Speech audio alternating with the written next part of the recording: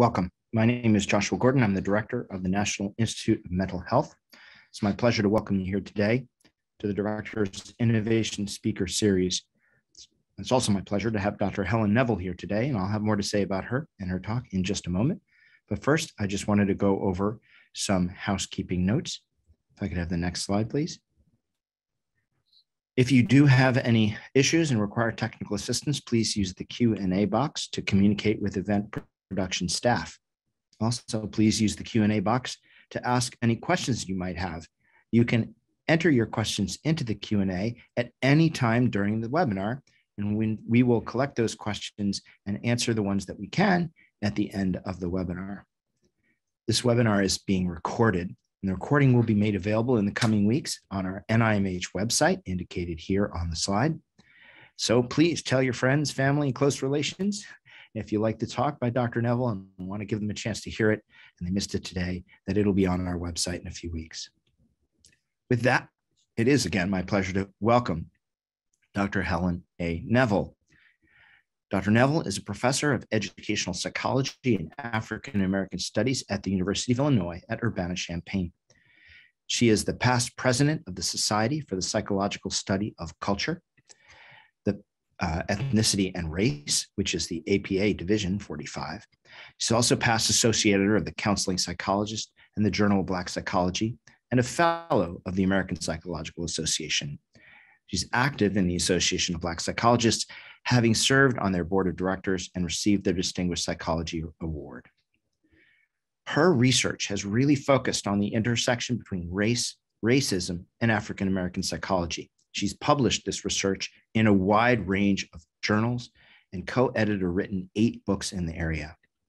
In our discussion earlier, Dr. Neville and I talked in particular about a focus on the concept of colorblindness and how it doesn't necessarily mean what it might seem to mean. In fact, it can be associated with other indices of racism and dispelling the notion that one can be colorblind in a society such as ours in a way that's productive.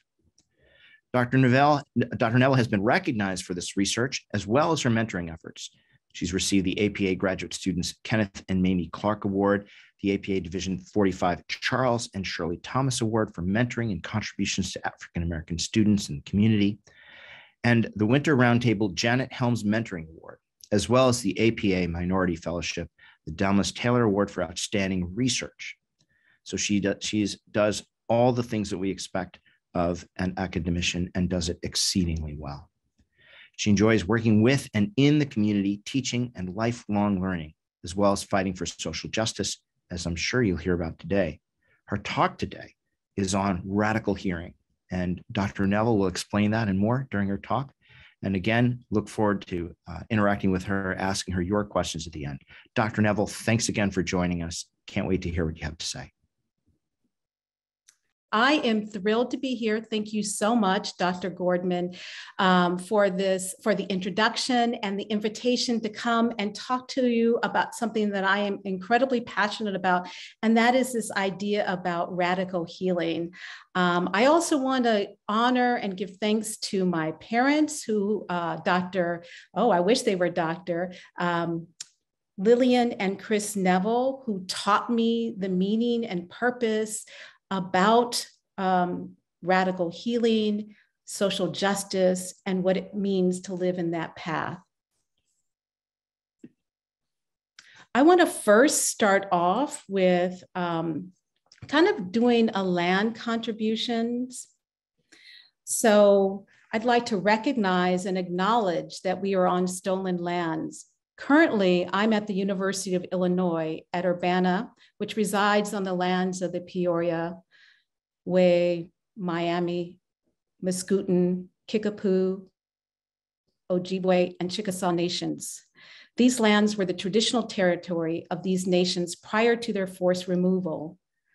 These lands continued to carry their stories of these nations and their struggles for survival and identity and joy. In order to fight against the violence that is currently happening against Indigenous people, occupiers of this land must listen and amplify Indigenous people's voices while fighting against their complicity. I invite you to continue to explore the histories of the Native peoples throughout the Americas and their contemporary survivance. I wanted to begin with a quote by W.E. Du Bois in his foundational memoir, Dusk of Dawn. And as many people know, Du Bois is considered the founder of American empirical sociology. One could not be a calm, cool, and detached scientist while Negroes were lynched, murdered, and starved. I like to start with this because here is this brilliant man writing at the turn of the previous century, observing what is around him and really being compelled to use science and research to improve the lived conditions of Black people. I'll provide a brief overview of what we're going to talk about today. When I was first invited to give this talk, I had a number of topics that I was considering. One was the topic around colorblind racial ideology, which I've spent over 2 decades researching. And essentially, the way in which I approach colorblind racial ideology is the denial, distortion, and the minimization of the existence of racism.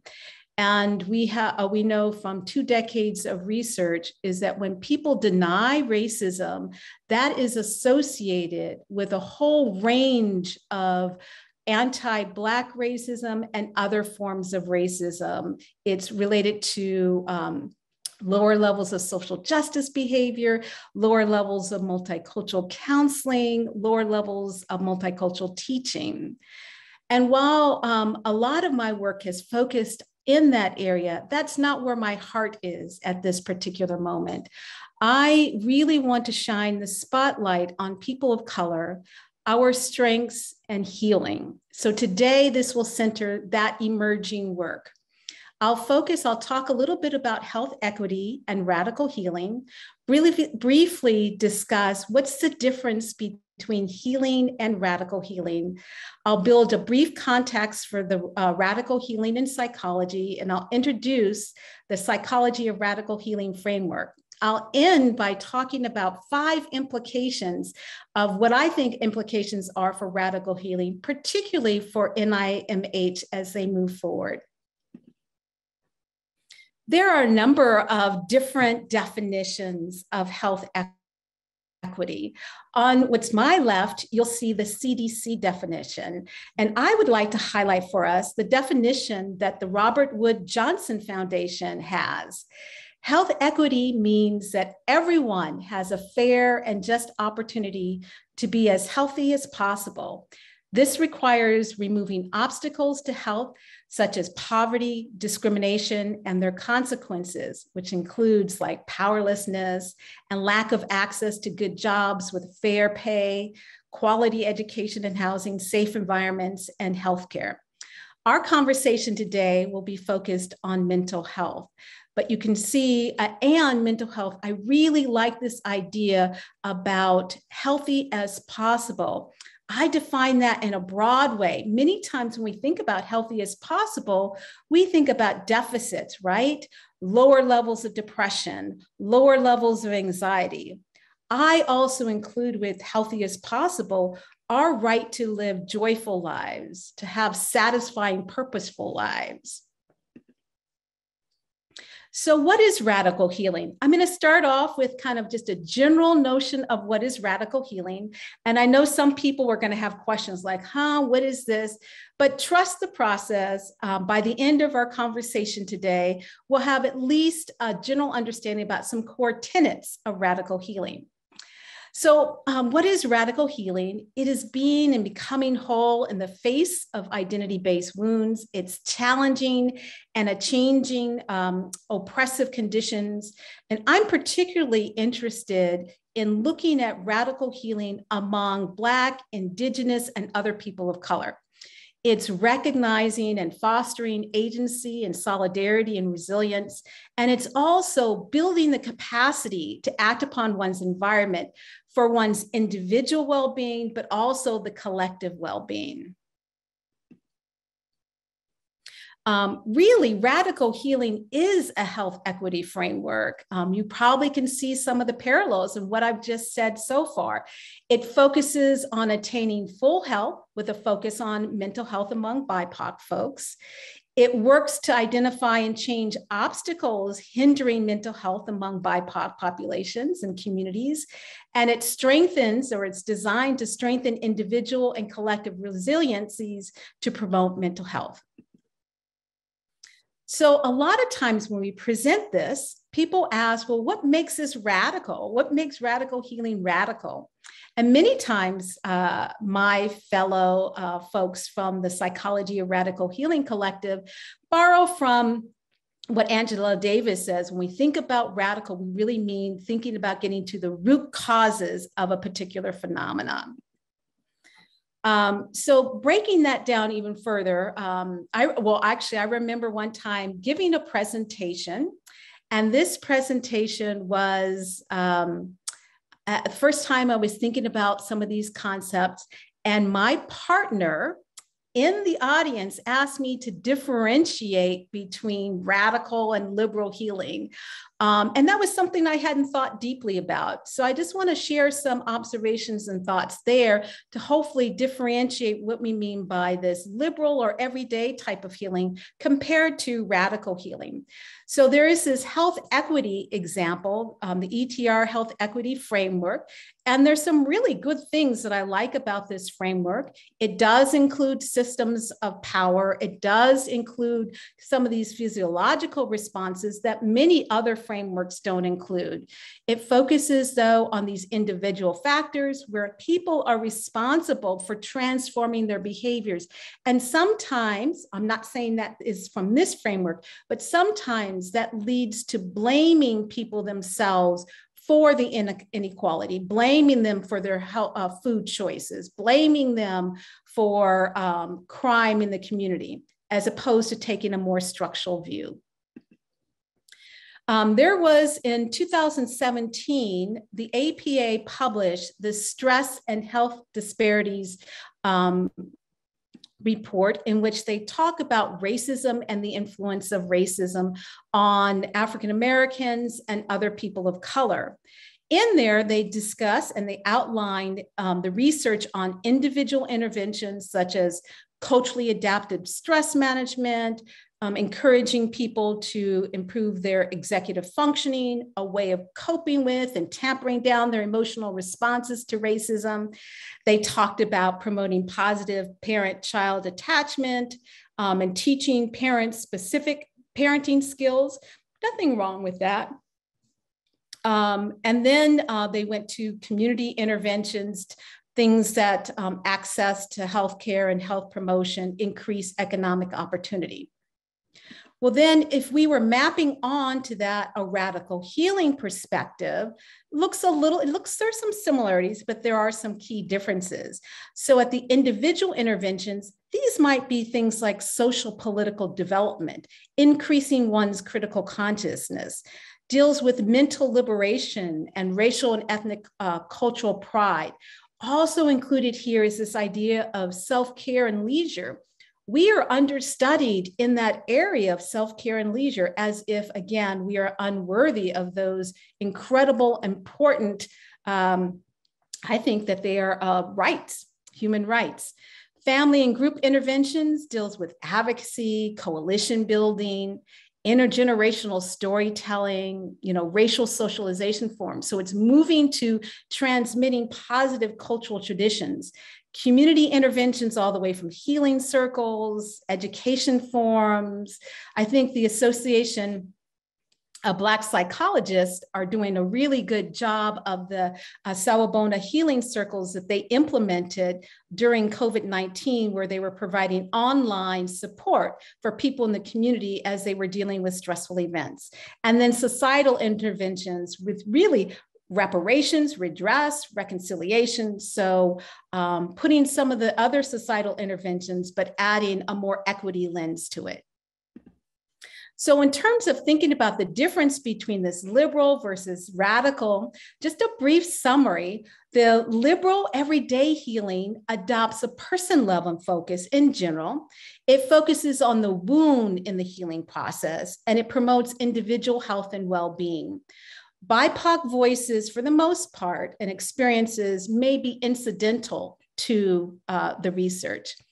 The radical healing adopts more of a multi-system level approach. It considers the root causes in the healing process.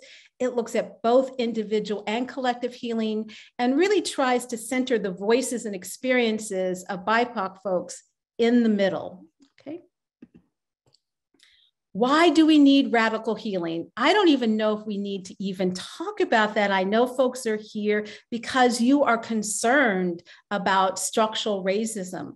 Of course, the Great Awakening during 2020 with twin pandemics, or some people call syndemics, of the health pandemic of COVID-19, as well as increased awareness of racial discrimination and anti-Blackness.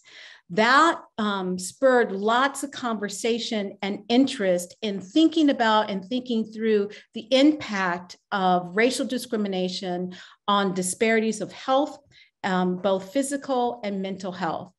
There have been a number of published systematic reviews and meta-analysis linking the association between racism and individual psychological health. In the public health literature, there is research documenting things such as when people live in cities or states that have higher levels of shootings of unarmed Black people, that is related to lower levels of their reported health. So we know that it also exists on these other broader levels. I'm going to move now to really unpacking radical healing and then discussing the psychology or psychological framework. We know that a lot of the things that we think about builds on the important work of people who came before us and the people who are with us now. The roots of radical healing in the psychology literature builds on the rich tradition of liberation psychology, Black psychology, and intersectionality. Because of time, I won't have enough time to delve into each and key component, but let me just talk about and highlight key aspects. Liberation psychology, focusing on self-determination and liberation, both on an individual level, dealing with mental liberation, as well as a group level in dealing with self-determination. Black psychology is within the tradition of liberation psychology. We see this emerging with the Association of Black Psychologists in the late 1960s, and with Dr. Joseph White, who publishes Toward a Black Psychology. And I love the fact that this first piece was published in Ebony, which is focusing on a Black journal. And here we talk about a strengths-based model, because previously Black folks, the way in which they were researched was looking at a deficit. So we see Black psychology looking at mental liberation and strengths-based approaches. And I love the inclusion of intersectionality. Of course, we have to mention the work of Kimberly Crenshaw, who's doing such critical work in this area. And so we think about the ways in which racial oppression intersects with other forms of oppression, including gender, sexual orientation, class, and et cetera. There are some contemporary folks that we draw on heavily, including Lillian Comas-Diaz, who talks about ethnopolitical psychology, and Tama Bryant Davis, who is the current incoming president of the American Psychological Association, who really for decades have been looking at the psychology of healing from racism, really important. And Sean Ginwright, who explicitly talks about radical healing among youth in the education literature. So let's now delve into the psychology of radical healing. I want to introduce you to a group of people that are just amazing. When I was president of Division 45 of the APA, the Society for the Psychological Study of Culture, Ethnicity, and Race, the presidential theme then was looking at like healing through social justice. And I put together what I call the dream team, which are these amazing scholars and practitioners that you see here, Doctors Brianna French, Della Mosley, Hector Adamas, Nayeli Chavez Duenas, Grace Chen, and Gioni Lewis. As part of that, they really thought through how do we think about this and constructed the psychology of radical healing framework. That framework was published in The Counseling Psychologist. It first came out online in 2019, and then it was published 2 years ago. And I'm just going to give you some numbers, not to just to tell you how much this resonates with people. I think somewhere between 40,000+ people have already viewed or downloaded the article. All of us that are part of the Psychology of Radical Healing Collective have presented research on various aspects of this, and it seems to speak to the communities in which we talk to, that people say, I appreciate looking at healing that incorporates who I am as a person, but connects it to the communities in which I belong to. So there is something there in this emerging framework that we have. There is more data that obviously needs to happen, but we are on the beginning parts of this journey. I'll identify some of these core tenets or core areas.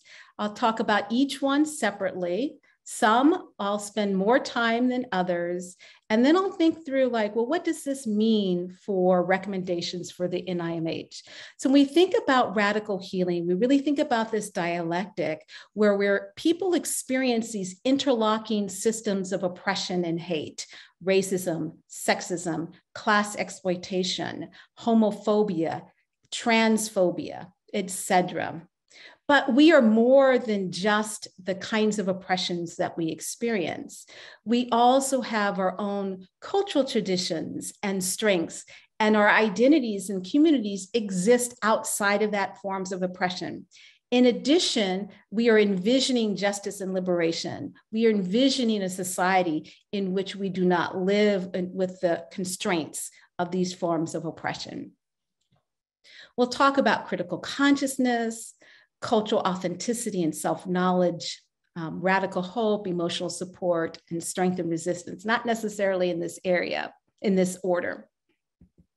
When we deal with critical consciousness, I think this is one of the areas that has the most developed both conceptual and empirical literature that really captures what we want.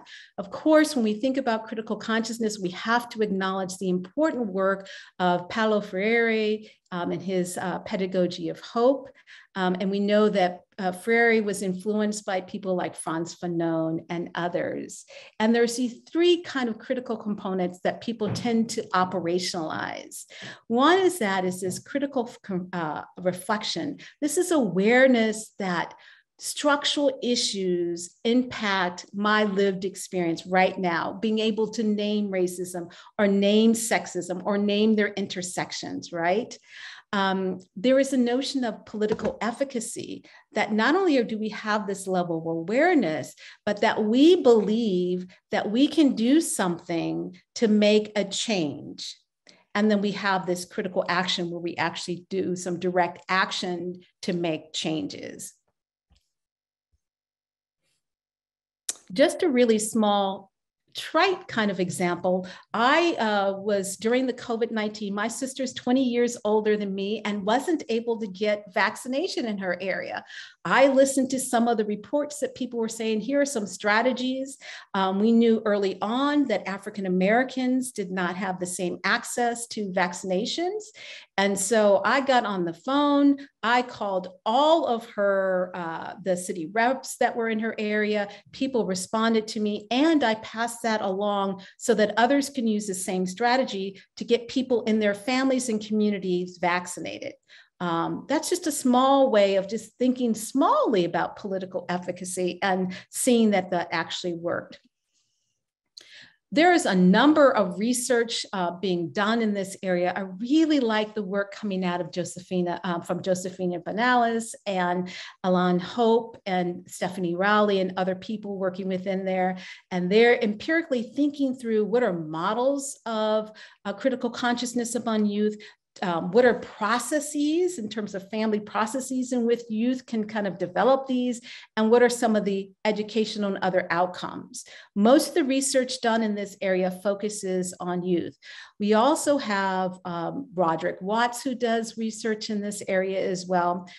Critical consciousness in children and adolescents. Here's a systematic review that appeared in the Psych Bull, and it talks a little bit about what component is leading to greater outcomes. And each one, some are more effective than others among certain groups. So we're getting some data here, and the data is complicated. It doesn't always work the way that we want. And so we need more sophisticated data to look at additional processes. Cultural authenticity and self-knowledge.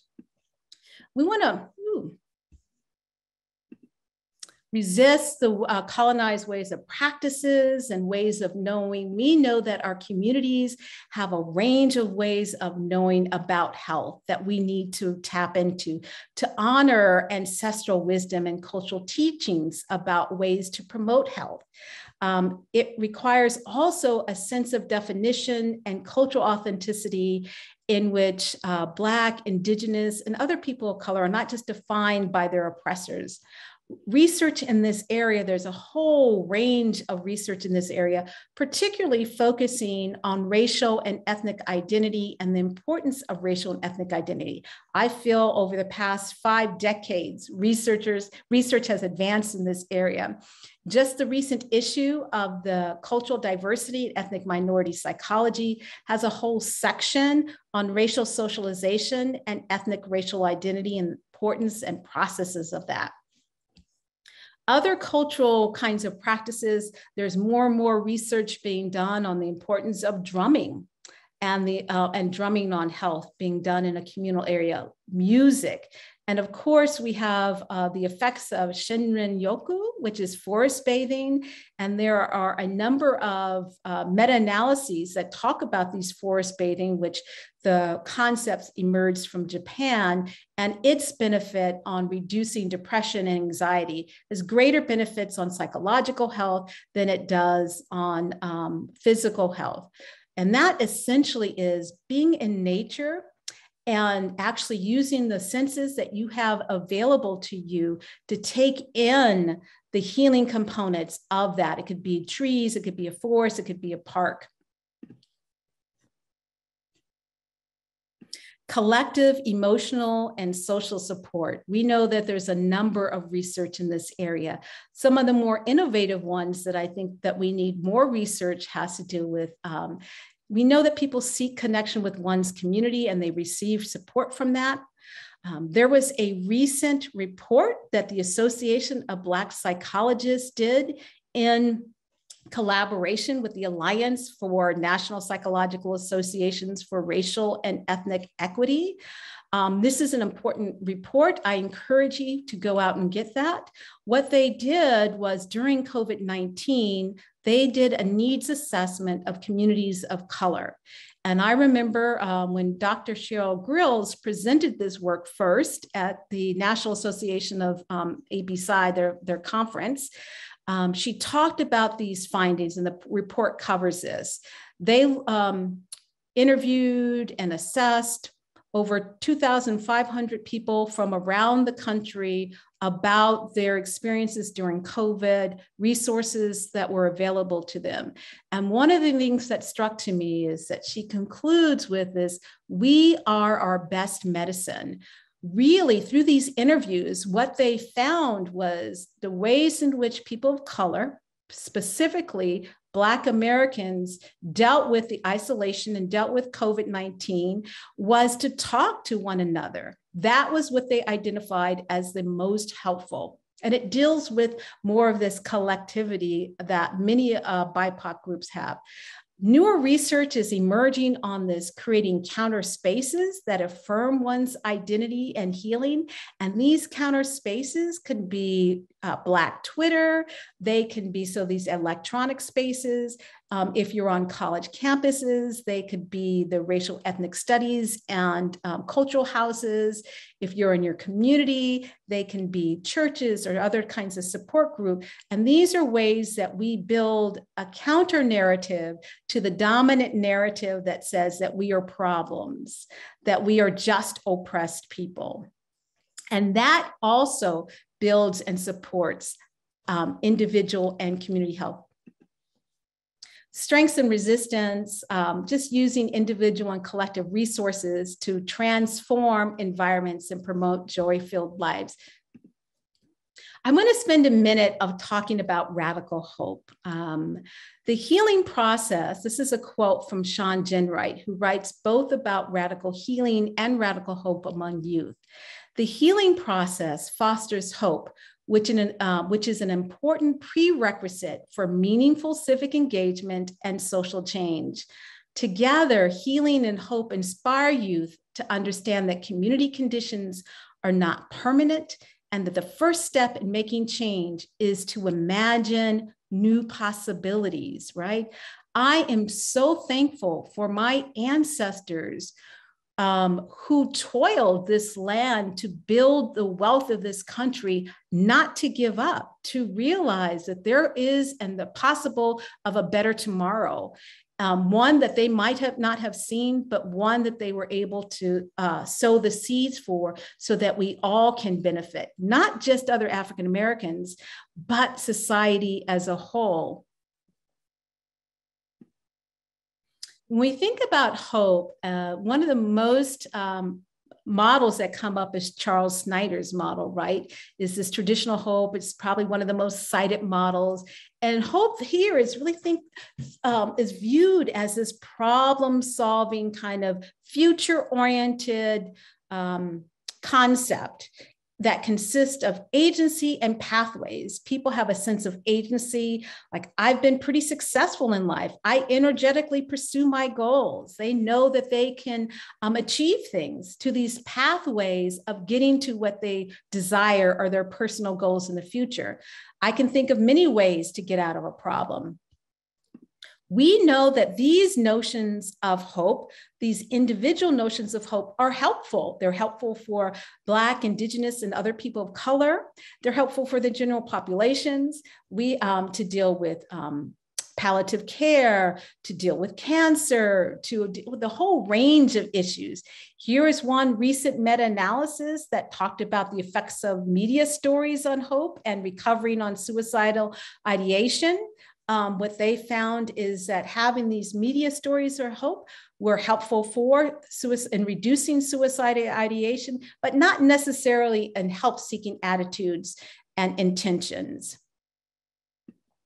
But what of collective hope? If we are a collective community that values that, and we are dealing with some incredibly challenging and difficult times, when we see people in our community put in cages, when we see individuals in our community being shot and killed and having them be on TV, that takes a toll on us. And we sometimes begin to think, will it ever get better? I'm thinking about the groundbreaking work of Brendisha Tynes on the impact of viral videos, right?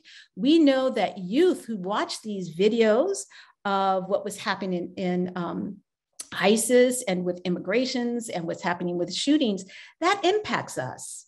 And it can have people thinking, wait a second, is this permanent? Will things change? And that is why we need a notion of radical hope, which extends beyond our individual efforts to understanding that society can change and that we can be part of that. So radical hope involves this steadfast belief and the collective capacity contained within communities of color to heal and transform oppressive forces into a better future despite the overwhelming odds.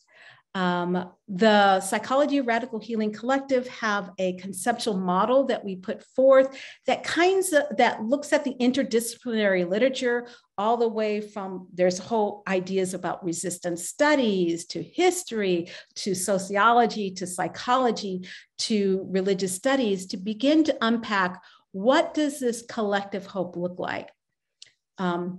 Some of the key features here that I want to kind of cue you into is that hope can exist both as this collective form, thinking about the people who are similar to me or other oppressed groups, seeking justice, living a better life.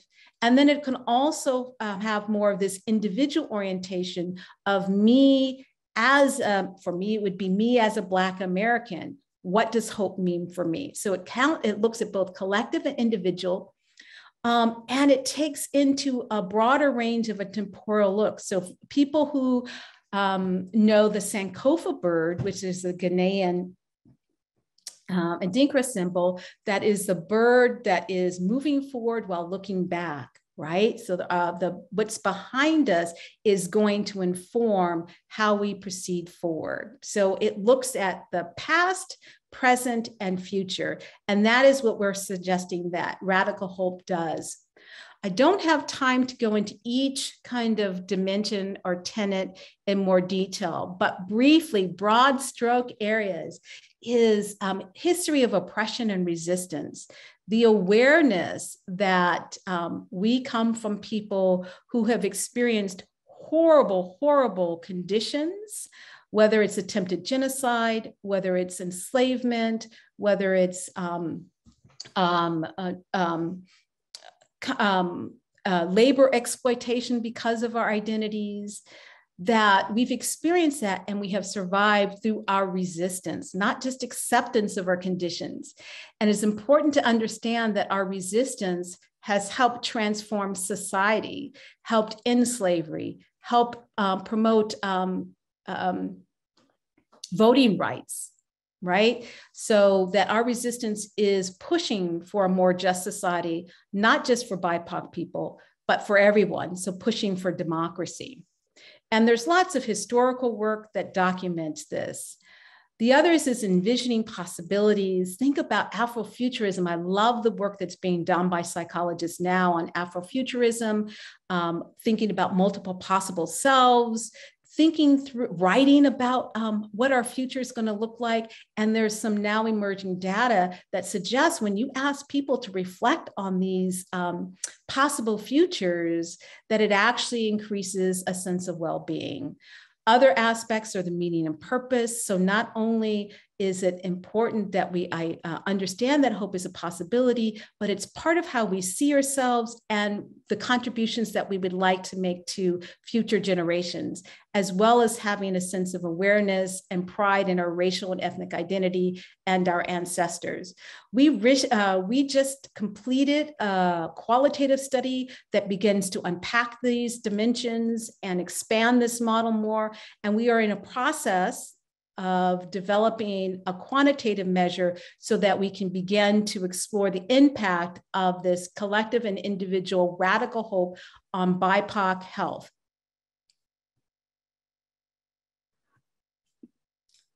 So some of the key points that I would really like to, for you to take from this is that the psychology of radical healing is a health equity framework that emerging research begins to support tenets of the framework, that more research is needed to test the model in a more holistic manner that looks at both individual and collectivist well-being.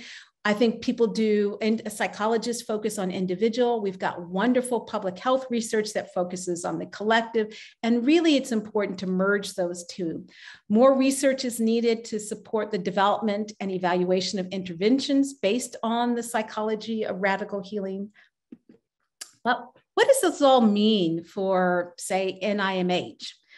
People who are interested in this, who are looking at research in health disparities.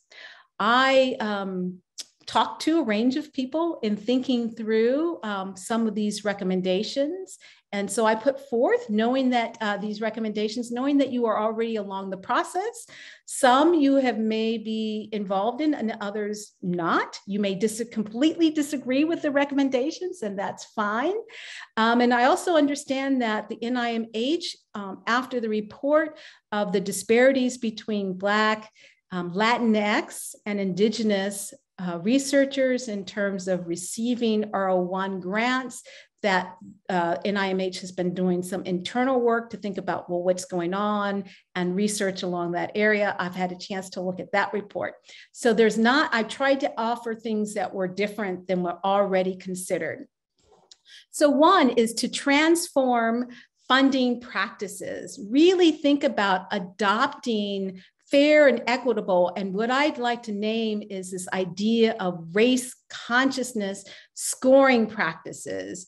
And so some of the other things, the bullet points here below will nod to, well, what would a race conscious scoring practice be? It's not necessarily giving people who are from an underrepresented background more points.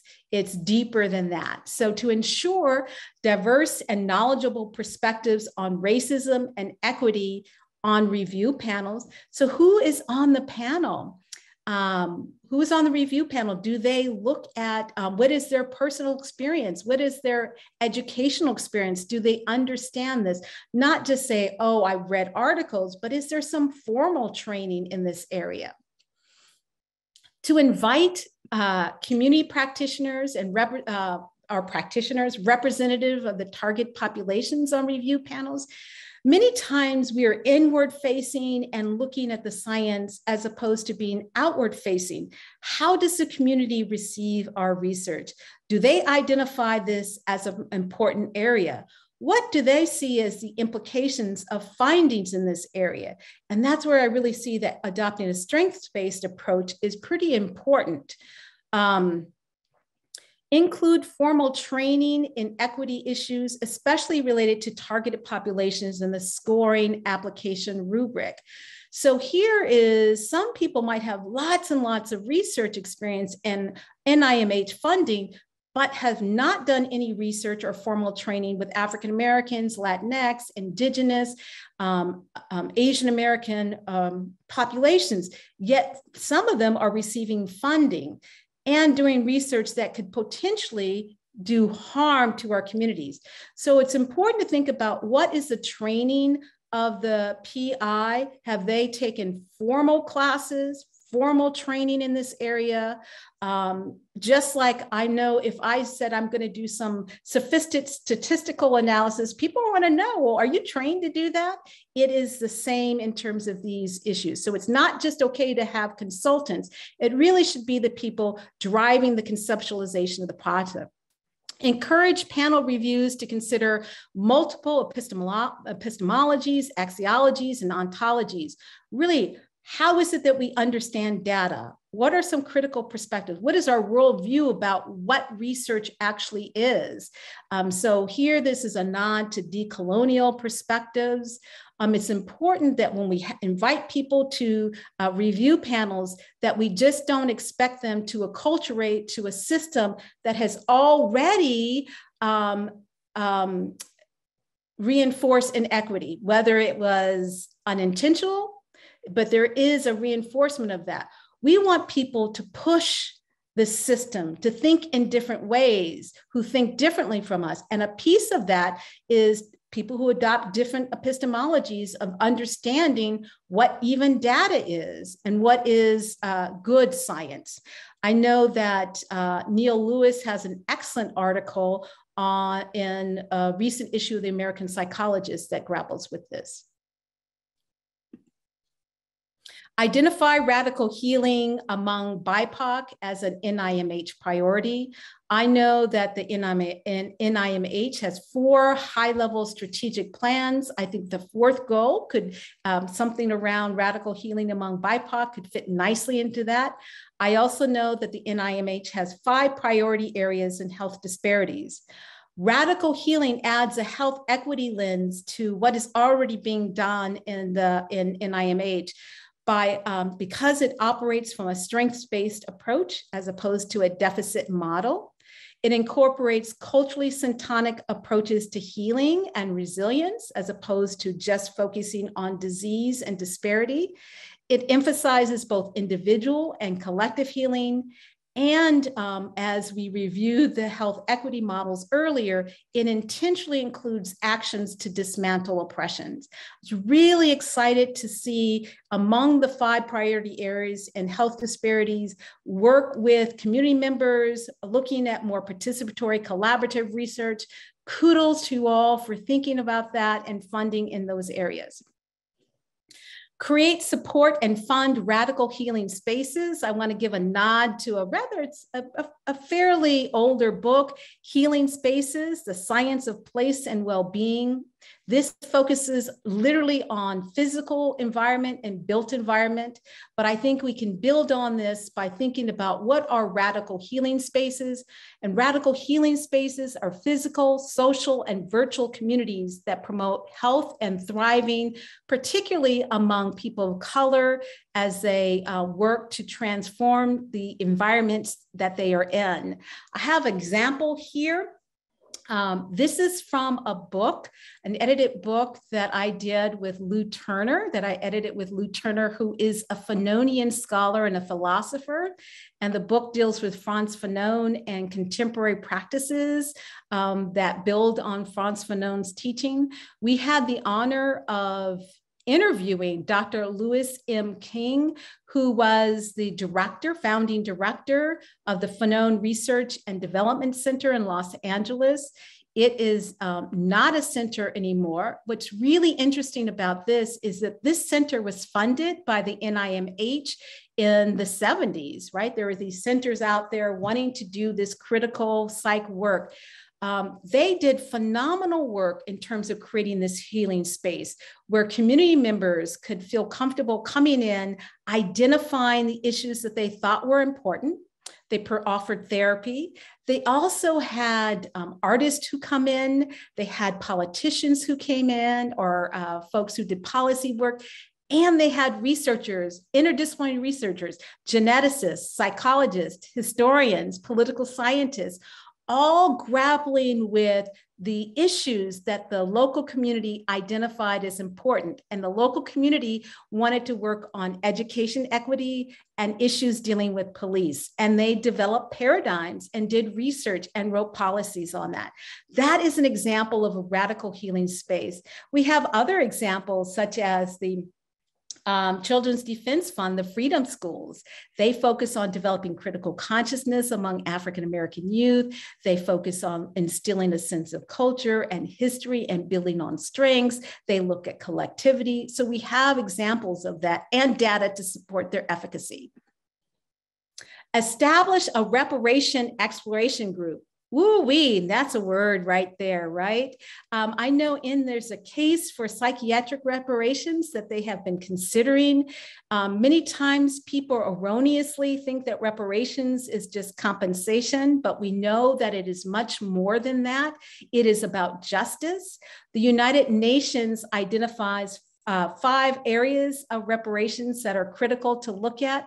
The one that is most relevant, I think, to the NIMH work is rehabilitation, dealing with psychological and physical support.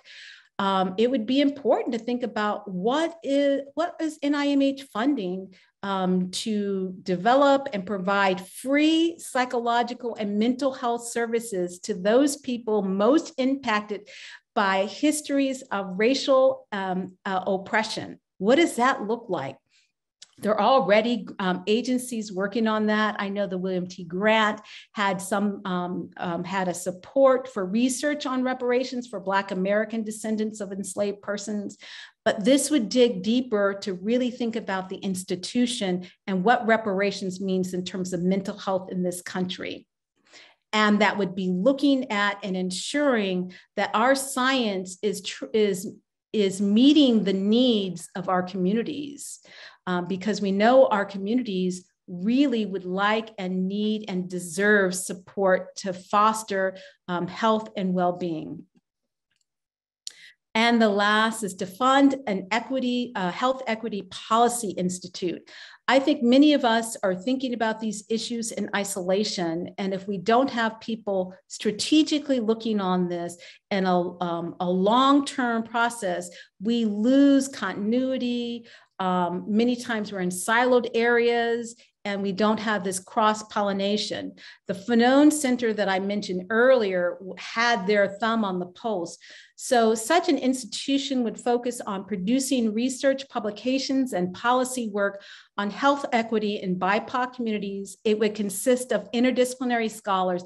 We want the biologist, the psychologists, the historians, the theater people, the political scientists, the lawyers, other folks in humanities, all thinking together about this issue.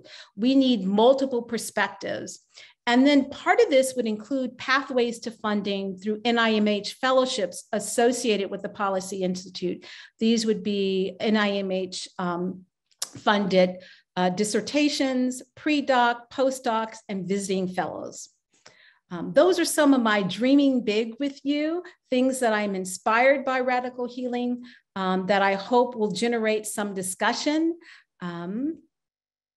I want to thank you all for listening patiently. I want to do some shout outs to the members of the Psychology of Radical Healing Collective, members of the Liberation Lab, specific people that I checked with about these recommendations and just had questions about the presentations, Doctors Hector Adamas, Nayeli Chavez-Duenas, Brianna French, Gioni Lewis, Sharon Tetica, and Brindisha Tynes.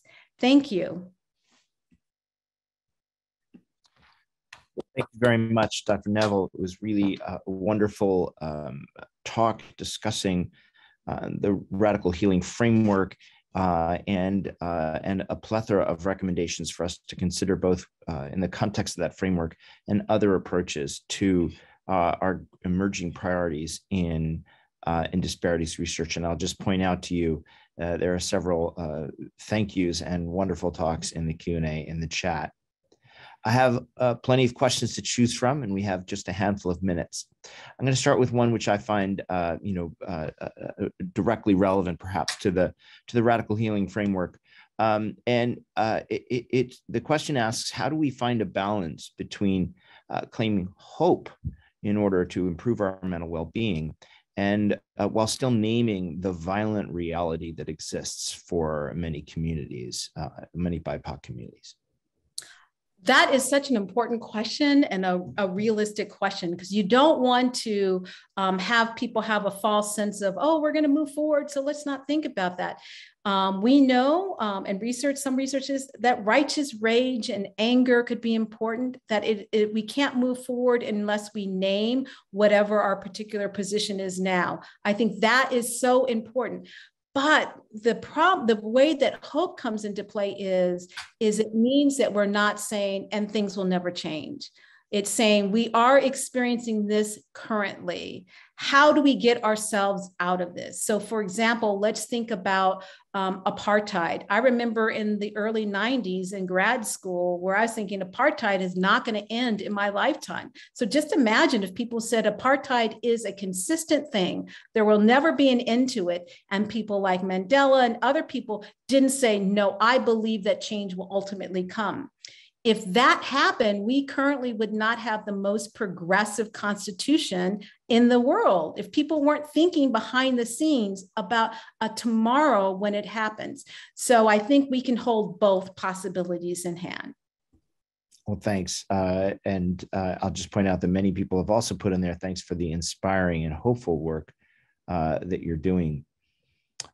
Along those lines, as you suggested, we at NIMH and at NIH more broadly really are concerned very much about improving the equity of the review and grant-making process. And so there's one question here that notes that importance, and then asks the question, do you have any recommendations for guidelines for scientific review officers, those who run the study sections for NIH, how they might consider restructuring a review or educating reviewers, particularly around that one point you were making, that we insist on evaluating for adequate training of PIs in this work. Great. I just want to say I didn't have my notes, and there was something I wanted to say earlier, and that was Sure. I went to public schools. I attended a university that I probably would have never gotten into. And I'm speaking to a funding agency that I have not received funding from and may never receive funding from. So I feel like a little bit of an imposter to say, here's what you need to do. However, I did talk to people who have received funding from the NIMH in preparation for this. And I think having greater representation of who's actually in the room. So if you have people, I'm a Black Studies scholar, so I'll just say from my perspective, if you have someone who fits your criteria that is also trained in the discipline or have other, people in Black Studies or Black psychology or whatever their area is, they will be able to help you think through what the possibilities are. But in terms of looking at the PI, at the scoring, I'm not sure it could be including a question. Can you please outline your training and experience in dealing with the population that you're proposing, and to really encourage people to think thoughtfully in that area? Thank you. There's another question here about the radical healing framework, and it asks, how can stigma be addressed in that framework? I suppose there might be various definitions of stigma, so I'll let you choose which one you might want to use. Okay. I think that's, I'm going to choose internalized oppression because it fits within the model. And there has been, I know Alex Petersey recently has a meta-analysis that deals with internalized oppression. I know that E.J.R. David has done a lot of research on internalized oppression. So we know that when people internalize negative messages about their racial group, that is associated with poor psychological outcomes, right? So the stigma has to deal with the stigma of being of that group. So a piece of this, the counter of that, the way that this is the developing the critical consciousness, because a piece of that is uncovering the awareness, but that blends in with that cultural authenticity and knowledge that promotes one's racial and ethnic identity. Racial and ethnic identity could be having a sense of cultural pride, can be a buffer against a lot of issues. So the stigma means, how is it that we challenge internalized oppression? And I think the model allows pathways to that. There's a question which I'll rephrase in order to help frame it properly. So you discussed the context of the radical healing framework primarily with regard to BIPOC individuals, but of course, diversity and disparity afflicts other underrepresented and discriminated against groups. And this question is specifically about disability. And I'm wondering if you could talk about how this framework might apply to individuals with disabilities, or to the questioner's point, the intersectionality between racism, other disparities, and disability. Thank you so much. That definitely is a growth area of mine, and I appreciate the question. And I think that the framework is designed to take that into consideration, to think about what are the ways in which Black, Indigenous, and people of color, how disability might relate to people's experience. And so we need to be much more conscious and develop research around persons with disabilities who are BIPOC. How to build on those strengths that talk about both race and ethnicity, and take into consideration there's various forms of ability, status, and disability. So I think that the framework is flexible enough, and that is definitely a growth area for me. Thank you very much again, Dr. Neville. The kudos keep coming in. So if you need an ego boost, just look at some of the QAs. Some of them are in the answered section as I declare them to get the other questions. But really, a lot of appreciation here for the work, for the recommendations, for the representation as well, and thank you. I want to thank everyone for attending from NIMH and from far beyond. We had hundreds of attendees, and it's wonderful to see this engagement around this issue. Look forward to seeing you all at our next at our next Innovation Speaker Series a talk. And a reminder again, if you would like to recommend to your friends, colleagues, and others to see the talk, that it will be posted online at the NIMH website in the coming weeks. Thanks, Dr. Neville. Bye-bye. Thank you so much for the invitation.